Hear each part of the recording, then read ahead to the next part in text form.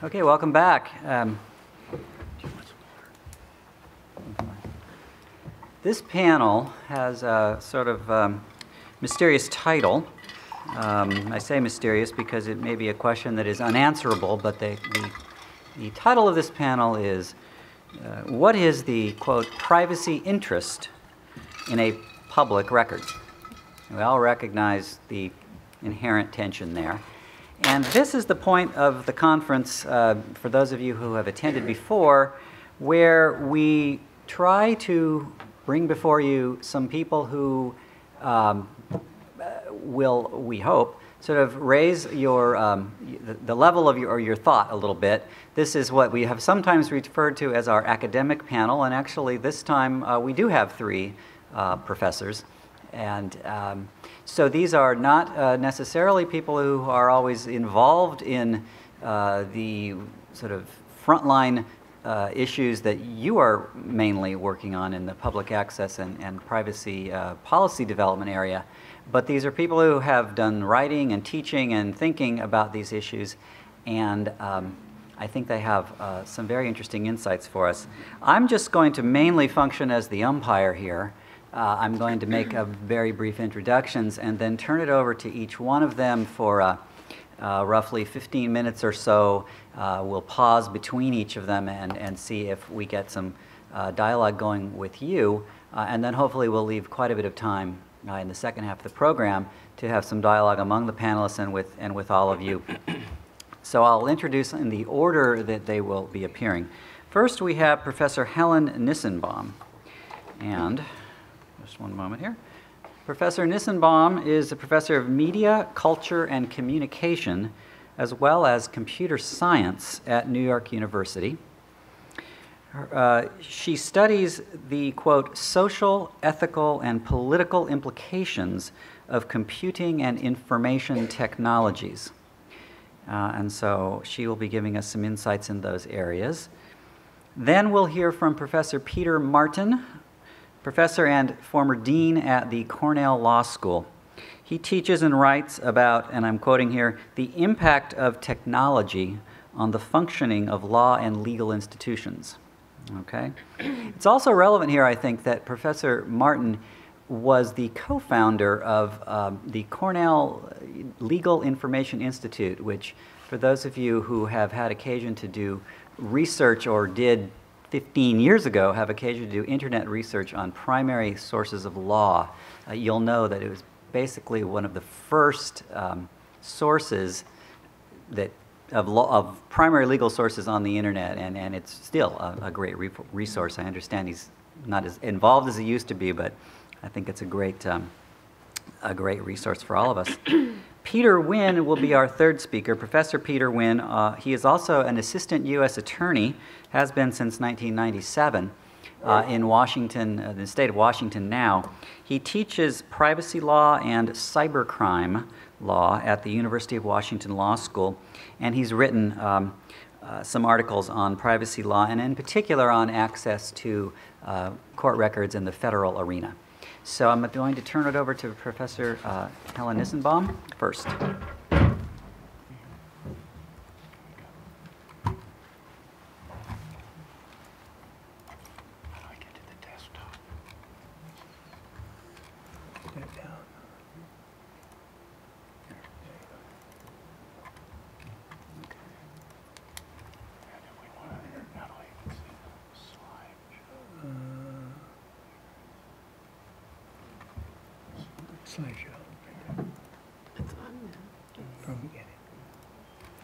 All right, I'm going to just talk from down here so I can see what I'm doing. Again, I have a day job at the Department of Justice, and the views you're hearing are not the views of the Department of Justice. I have to say that before I open my mouth in public. I'm going to be repeating a lot of the things that Peter Martin has just said, as well as Helen Nissenbaum. Just a little different perspective. The perspective I want to start with, everyone's been talking about architecture. It's helpful for me when I think about online access to court records and the problems, is to think about the days before paper, really the days when parchment was about the only way you could record things. And litigation took place in public in a very literal way. It took place in the marketplace. This is Westminster Hall.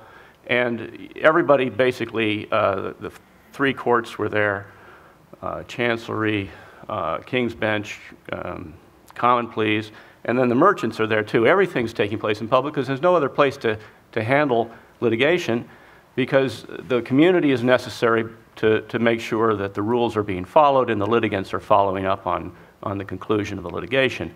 It's impossible to have a trial in secret because everything is taking place in the open.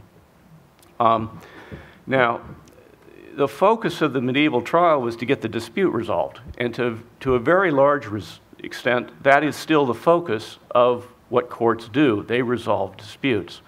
Now, in the Renaissance, when they invented printing, suddenly there was a higher literacy rate, and it was possible for the first time to read legal decisions, publish legal decisions, have published statutes, think about the law in terms of general rules, and to keep records of what courts did. And it was also possible for the first time to have what's a secret legal proceeding. Now, these were very controversial at the time. And the Star Chamber has inherited, perhaps wrongfully, a bad reputation, because when it was used by Charles I to go after his political enemies, I think the political enemies went after Charles I. The result of that conflict in the early modern period really led to the modern conception of law, which was the idea of law representing an agreement of private individuals which came together in the context of legislatures to formulate the law on the behalf of the public. The idea was the public itself, or the public sphere, is the source of the law, and that government institutions, whether they're the legislature, the executive, or the courts, they represent the public. The public is the principal, and the government institutions, like the courts, work for the public, that they're the servants, the agents of the public.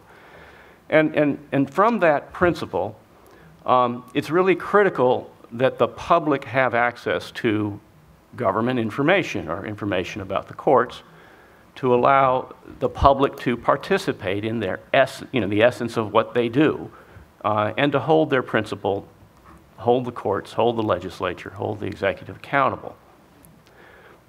That's reflected in the political theory of the time. The idea is that the public has an inherent right to monitor and be involved in the judicial process. And you can see that in the architecture of the time. This is a picture of the Old Bailey, and you see all around the judges and the barristers and the solicitors and the parties, you see balconies where the public can watch the legal proceedings. And of course, in the modern US architecture, we see the same ideology reflected. The pews are there to allow the public to watch and keep track of what's going on with their government. Now, the reality has always been, however, that the courts have had to balance this important value of access against the need to manage information. A lot of disputes involve private information, and Peter's gone through quite a lot of it: family law, torts, business disputes, bankruptcy, administrative law, all of these civil cases involving sensitive personal information, sensitive business information. In criminal cases, it involves not only sensitive personal information and potentially business information, but also information that affects third parties, witness retaliation concerns, concerns about fair trials, concerns about protecting juries, concerns about making sure that juries aren't Googling defendants' criminal records. Those kinds of concerns have always been reasons why the information has been managed within the judicial system. And again, I think I want to emphasize that it's not simply a privacy versus publicity balance There's also a concern at the point of getting to a fair trial. I mean, if a juror has access to a defendant's prior criminal record, if a juror can go online and retrieve a motion to suppress information that was granted, suddenly the jury is going to know that there was a ton of coke that was seized by seized from the person's home when a search warrant was executed without probable cause. And I don't know if the jury is necessarily going to be particularly concerned about the fairness of that proceeding to the defendant. Likewise, many of the rules of evidence that we have involve suppression of information and limitation of information to the jury.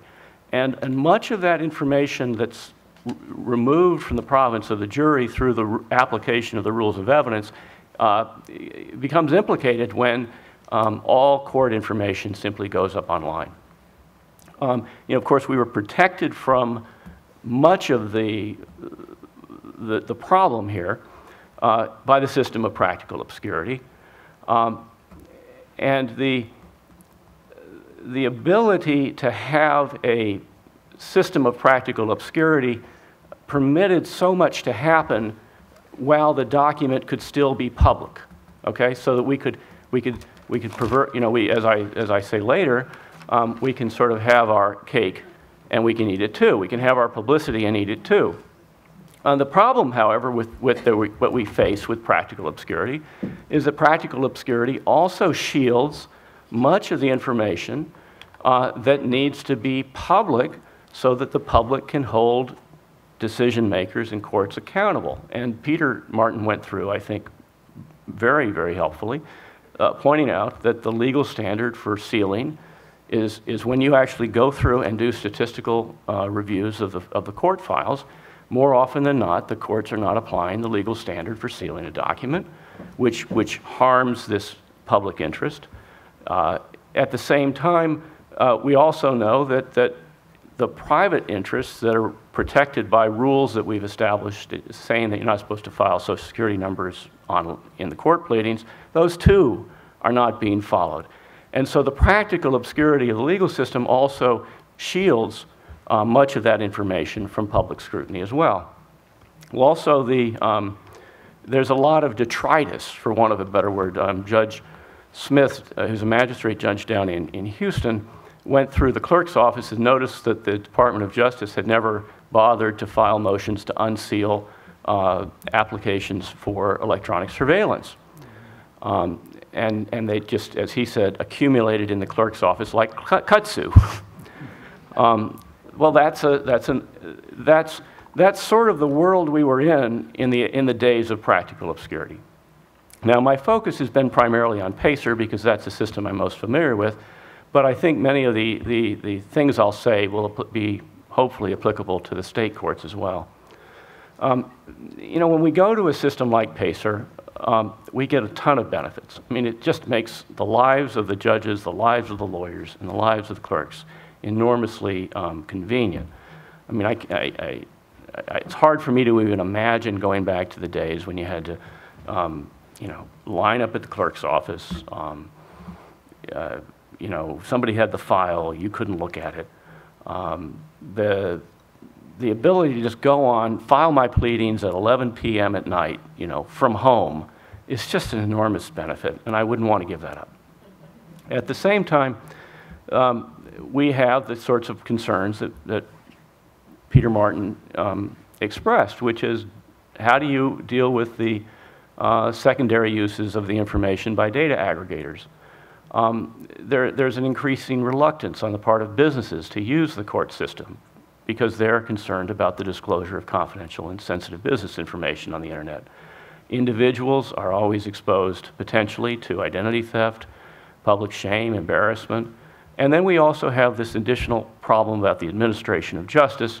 The jurors are now in a potential position of circumventing many of the rules of due process that we're comfortable with and familiar with from the days of practical obscurity, that practical obscurity in many ways permitted to take place. And then, of course, we have, again, the sort of who'sarat.com problem where the plea agreements are being put up online to disclose, which are used effectively to identify snitches, mostly in prison, although in any gang type of prosecution, it creates an enormous problem for safety, the safety of cooperating defendants and cooperating witnesses. If you have a snitch jacket in prison, it's basically a contract on your life. So we have, in the case of the whosarat.com problem, you know, we're really in a completely different world. And the world is different because the values of public access and oversight apply to a plea agreement. And yet that same information places in jeopardy the lives of cooperating defendants. This is a really difficult problem. I don't want to say that this is easy. There are three general solutions that I've often thought of. You can obviously try to get the lawyers to not file pleadings with Social Security numbers in them, to get the lawyers to redact what they file, to get sealing orders appropriately, follow the standard, try to avoid file, don't put the stuff in the court record if it's going to harm somebody. As we know, however, from studies, the lawyers and judges and the studies that were done on the publicresource.org indicated both opinions as well as judicial filings by attorneys failed to follow the Social Security prohibition rule. We have a lot of bad habits that have remained from the days of practical obscurity. We also know that agreed sealing orders are still routinely granted in violation of the standard. Because if the parties agree, there's no dispute, and judges are used to resolving disputes. We can come up with better legal rules, and in the Federal Judicial Conference, they certainly have tried very hard to come up with and be creative in terms of offering options. My favorite, of course, the rule of not filing Social Security numbers is there. They also have an additional rule in the new rule that was promulgated in December of last year of an intermediate access rule where parties for good cause, which is a lower standard than the compelling interest standard you need to seal a record, but just for good cause or a good reason, allow the parties to file a document offline. That is, it's not private, it's not public, but they can opt into a world of practical obscurity. And you know, it hasn't really been explored very much, but I think that's a very interesting possibility. Again, we have the problem of education and the problem of the failure to follow the rules. We can come up with much better technology. The rules have, I mean, this is three ways, you know, the rules reference the technology references the rules, but the technology could be improved quite a lot. There are different ways in which the technology can have delayed access. We talked about the 10-day delay rule here. So there's opportunities in technology to have automatic redactions. There's also things technology can do. But we also have the problem that, I'm sorry, I'm jumping ahead, but we have the problem that the Congress has not appropriated any funds so that the courts can buy better technology. The state courts are always struggling to get funds to buy better technology. And we still have the problem of downstream secondary use of the data not being regulated. There's switching costs that people have once they get a system up and running. It's very difficult to come up with a new system. So we have these three ideas. We have better technology, better rules, and better training for lawyers and judges. But at some level, all three of those seem to be unable to really solve the problem. And what I wanted to sort of toss out for the crowd is the idea that there's a fourth component that needs to be part of the analysis, and that's what we call information economics. And the book that I read that gave me this idea is written by Shapiro and Varian. And they point out something that's obvious when you think about it, is that information is a means to communicate, but when you have it collected in large computer systems, it becomes a commodity. It becomes data. And it operates with very different economic rules from the way information works when it's used by individuals to communicate with each other. First of all, you start to have positive and negative networking effects.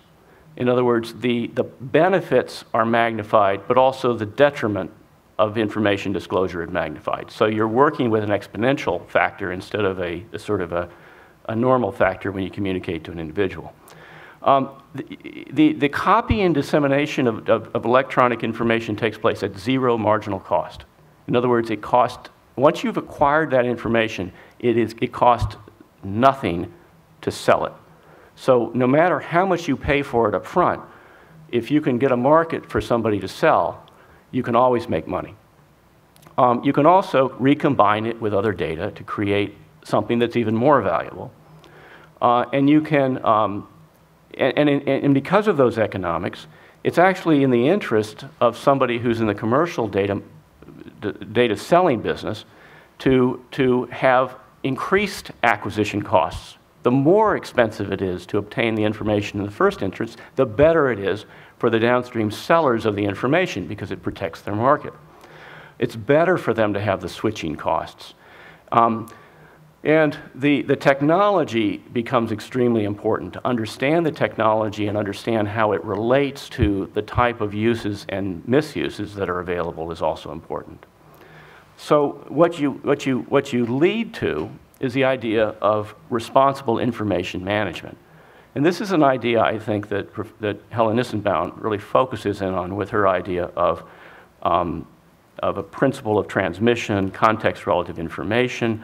The idea is that you want to use the information and set up controls on the information, controls meaning better training, better rules, better technology, that you want to have in mind as a goal here, the idea of increasing the positive externalities and reducing the negative externalities.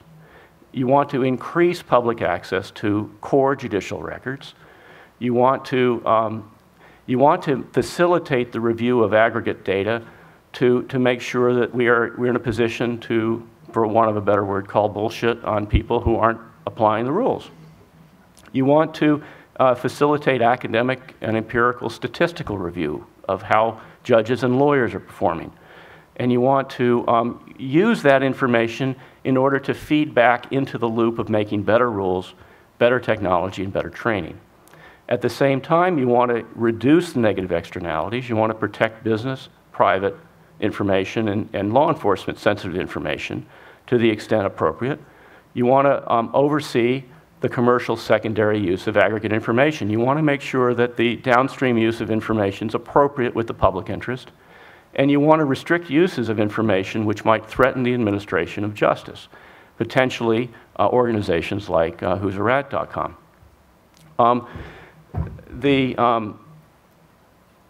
To do that, you can't really do that in the context of a case-by-case decision-making process. You can't do that in the context of dispute resolutions because you're having to really look at the forest and not the trees. And judges are basically in the business of resolving disputes at the tree level, not at the forest level. You need to have an administrative approach in order to do the empirical data review, to come up with more efficient enforcement structures, and to come up with better rules, technology, and training. Various things are possible at the administrative level that are not possible at the individual case level. At the administrative level, you can modify the PACER site license to basically come up with sensible downstream restrictions on what appropriate uses of information are and not. You can contractually regulate commercial data aggregators downstream, data dissemination, and others. You can analyze data from a systemic point of view to see across the entire universe of your data, how effective are these rules to limit the filing of Social Security numbers, or how effective are the sealing rules being followed? And you can informally send warning letters to counsel in court to let them know that they're non-compliant. And you can come up with technological standards to facilitate better citation formats, redaction rules. You can come up with things at an administrative level that simply are not possible to approach from a case-by-case level. And I would leave you with this analogy. In the 19th century, the way pollution was dealt with was through a nuisance lawsuit. An individual would file a nuisance lawsuit against another individual that was polluting, and that worked okay in the 19th century, but in the 20th century, the common law nuisance doctrine broke apart, and you needed some form of agency approach in order to address a situation where there simply were too many different kinds of both positive and negative externalities for those interests to be reflected in a single one-off lawsuit. So I want to leave you with those ideas and hopefully get some feedback from you, because the reality is I've been learning way, way, way more than I could ever hope to share with you from the wealth of experience in this room. Thank you. Thanks, Peter.